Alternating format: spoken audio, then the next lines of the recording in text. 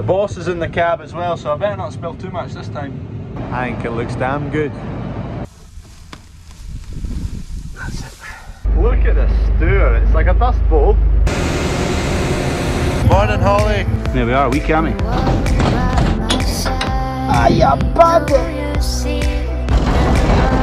Good morning, we're gearing up for an absolute belter of a day today. 29 degrees, I'm glad I'm not down in London, it's to be 40. 29 is just approaching too flipping hot, let alone 40. Anyway, coos all fed, let's go in. At yard 2 just now, need to take this forklift over to yard 3, across a field of wheat, and then walk back to this yard to pick up that tractor. Rapperman's dropped off his forklift. This is where we enter the wheat. Sacrilege. By the time we go back and forward with the trailers and the silage and whatnot, this wheat between the tyres here will be a bit goosed. Wheat's looking good though, this is Saki, this variety. There we are, Kev's already started baling. Abandon that, walk back to yard 2 anyway to pick up tractor and trailer.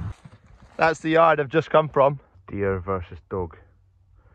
Who's going to notice the other first?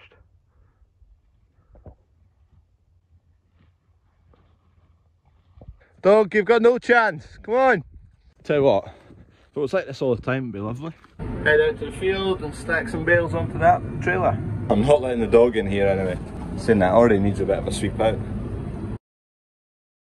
I'll need to roll that bale out. Baler wasn't playing ball. Baler made a meal of the first bale, so just roll it back out and then Kev will get in behind it and just bale up again.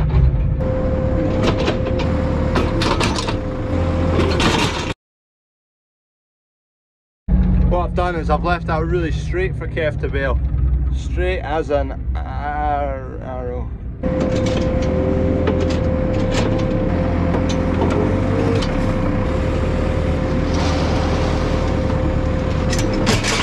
It's only 9 o'clock and it's roasting. Right, that's Dad just arrived with another flatbed, so he's going to load me just to speed things up a wee bit because there's a guy from IAE here to talk about cattle handling equipment. We're in motion now. That's that loaded, I'm just strapped down the front. Right, first load back. I've been a bit keen with the bales, I put far too many on. Should just be doing a single along the top. We'll just crawl back. I made it back, the bales are still there, the trailer's still upright. Far too keen on what was on that trailer. That's the wrapper pulling up, perfect timing. Right, spoke to Andrew from IAE, so he's going to come up with a few ideas, a few suggestions. They'll know a lot about these systems and good approaches and bad approaches, so just bring more ideas to the table. There you go, that's how the wrapper works. Knife will come up and cut the wrap in a second. I'm in a bit of a rush though. Come on, hurry up. Oh, we're not going to see it. There it goes. Nice. All the machines are going now. And I'm going to nip down here, out through that gap, and away we go again. Baler seems to be working better now. There's not any dud bales. There's kind of 5 or 6 need cut open and rolled out again. Just maybe a wee bit rusty the machine, or I don't know, but they look a lot better now.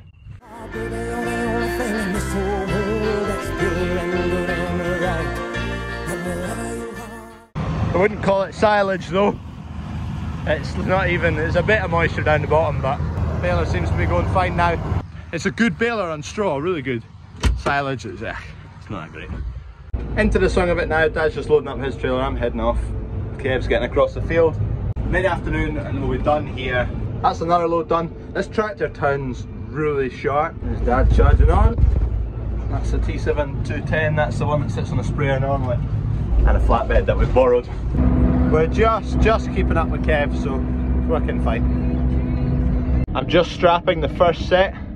You can argue you don't need to, but last year I dropped a bale off the front end and broke the top link off the tractor. So especially when I'm driving a tractor with only 10 hours on it so far.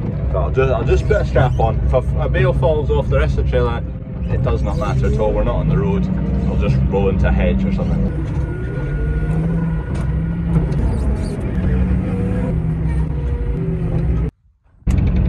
Good to go, another load. Smash in. You wouldn't think this tractor was new, would you? Subscribe if you've not already. Go and click it. We're heading for 8,000. Cheers.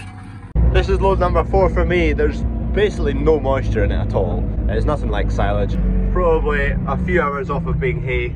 Right, I'm just going to jump out here and roll these ones out. They didn't wrap. The net didn't work too well on them. Just been rolling that out and a big chunk went under the forklift here and I've flipping got it wrapped around the prop shaft. On. That's it. Right, we're clear. It just came in here and the spinning prop shaft, it just took hold and wrap until it didn't want to budge basically.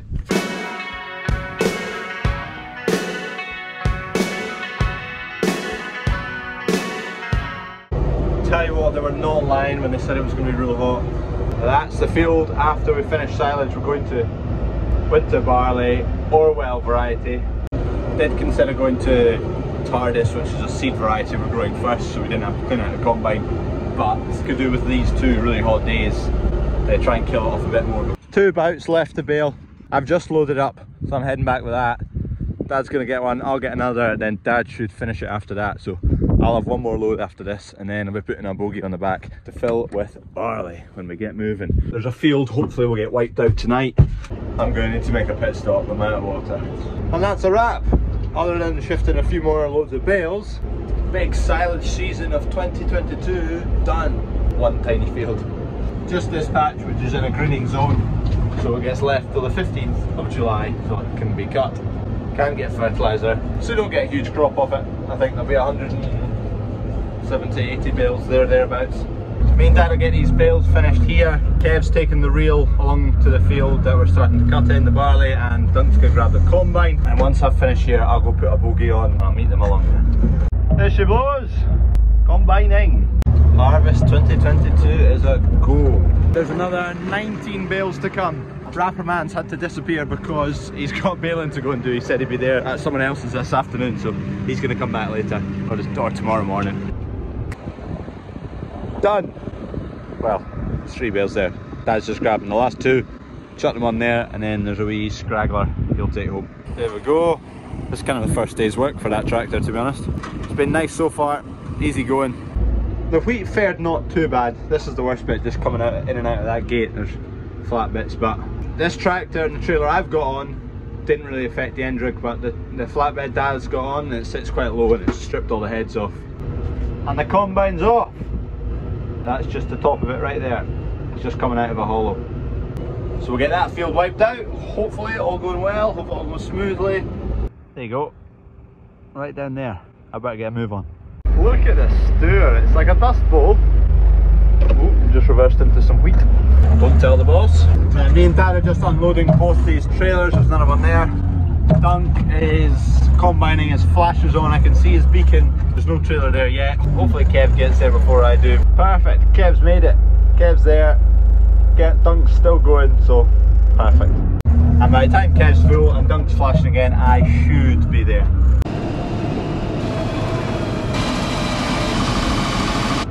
Just leaving yard number 2 off to yard number 3 via the weighbridge, which is perfectly situated right there. We're only ever weighing crop from yard 3 and we're taking it to yard 1, and the weighbridge is on the way back. Perfect. And we're off. Kev's had 1 load so far. I will empty Dunk probably somewhere around that corner. But it looks a good crop, thick bout of straw anyway. There's a lot of straw in, I think, everyone's winter barley at the moment, which will probably be needed because I think a lot of the spring barley about the country is short. Combine's going well, sun's shining. Oh, fantastic. Beacons are on. I'll just head over here and catch them that way.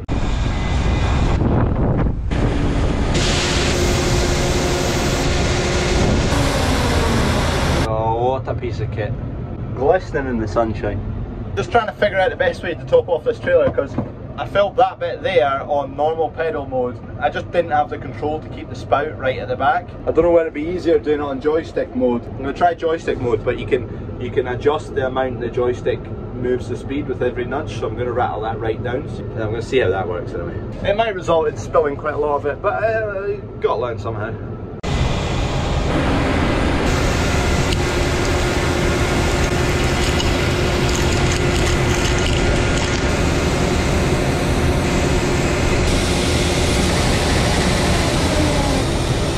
How much did I lose? After the initial spill off the back, it wasn't that bad. Wasn't the easiest that, I've definitely not got the hang of it.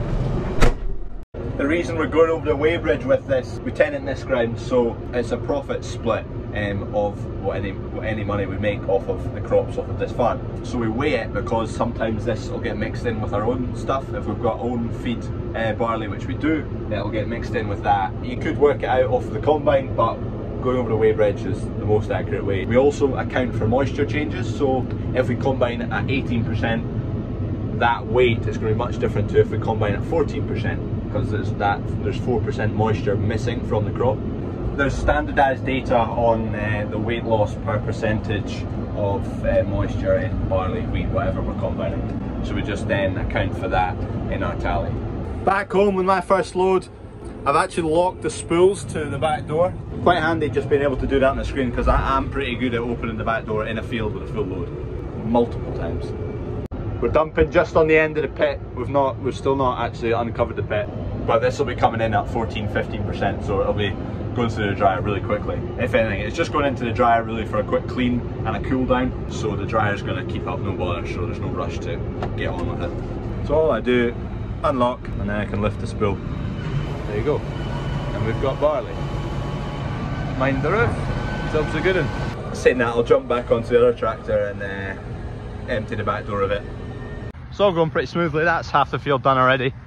It's not a big field. Dad's just pitched up on a tractor, I'm not sure why. Coming off at 15.5%. We thought it would be a bit drier than that, to be honest. Kind of below 15 and you don't really need to dry it, so it's going to need a bit of drying.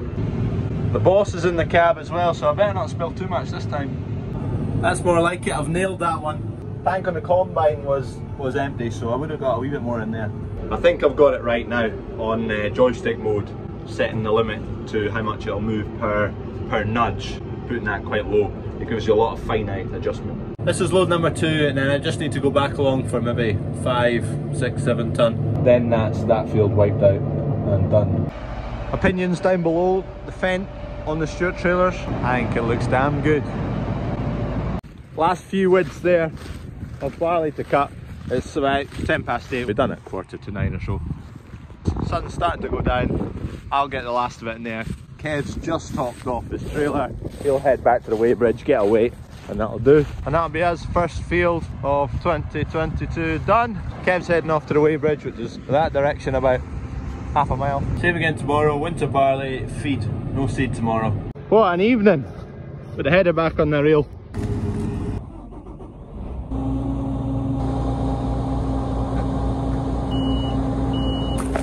Job done. I'm off home in that. Dunk's off home in that. Cheers for watching. If you've not already, subscribe. Tomorrow, more combining. All going to plan. We should get all of the other feed barley cut. We've got 1, 2, 3 fields to cut tomorrow. And then the day after that, if the weather's decent, we'll be on to seed. We might leave the seed another couple of days or so just because it didn't get sprayed off. So we'll see how it is on Wednesday, come Wednesday.